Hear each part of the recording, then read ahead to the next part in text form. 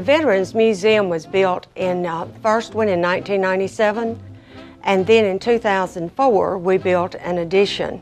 This museum is dedicated to teaching and reminding people of the history, especially of the Air Base, but of World War II, World War I we include, World War II, Vietnam, Desert Storm, and Korea.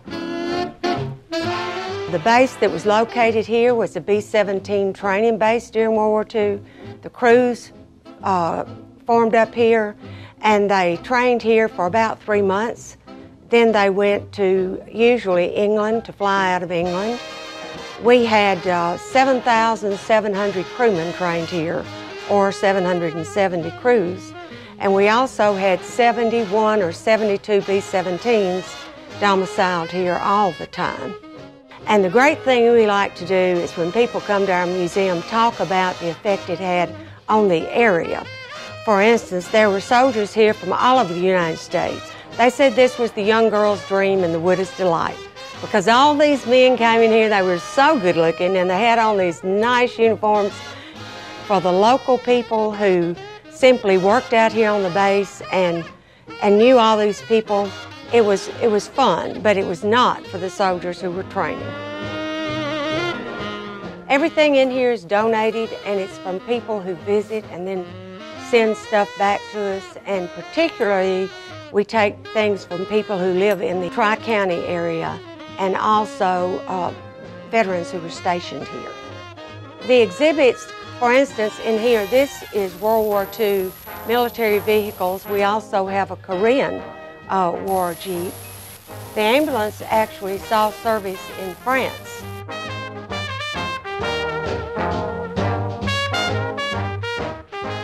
You will see exhibits, one of them especially on the Memphis Belle. And the reason that is there is simply because Margaret Polk, who was the Memphis Belle, came here in 1986. And from that point on, we were really good friends with the Memphis Belle Association.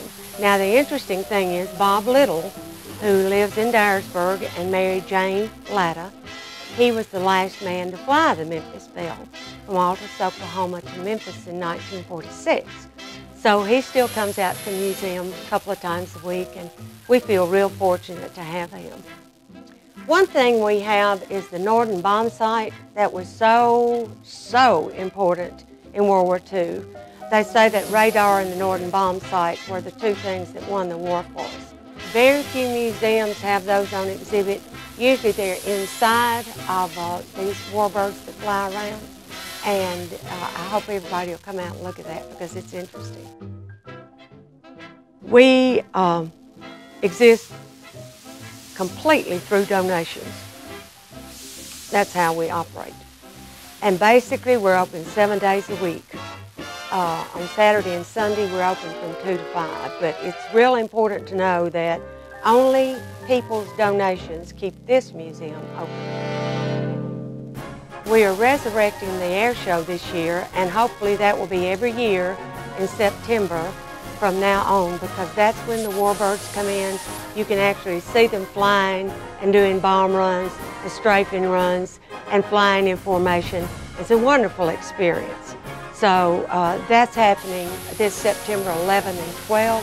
And if there's enough attendance and enough interest, we'll do it the next year and the next year and the next year. That's our mission. That's our mission, is to keep patriotism alive by reminding people of what went on before. And it's a great